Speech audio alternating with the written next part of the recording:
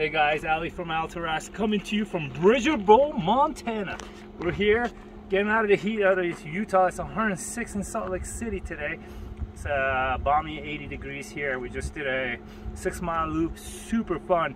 What goes up must come down. That's the name of the trail. Actually, Nika's here practicing. I wanted to talk about how easy it is to bring the rack up and down. You really don't need assist in either direction, due to the fact that this rack itself is super short as far as the vertical post goes. So there's not a huge amount of lever, and where it stops it's actually conducive to coming up fast. I can do it easily, but we wanted to put a female on it. Not that the female species is weaker, but you know, this is what they're compared to constantly when we see videos. Well, this is so hard to push back up. We couldn't do it, but check this out. Here's my wife, Sarah. She just finished a 6-mile loop ride. She's a rock star.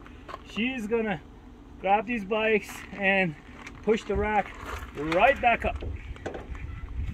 And the auto latch connects, and we're done. This is it. This is literally how you lean it back and bring it back up. Super easy, automatically locks. No worries.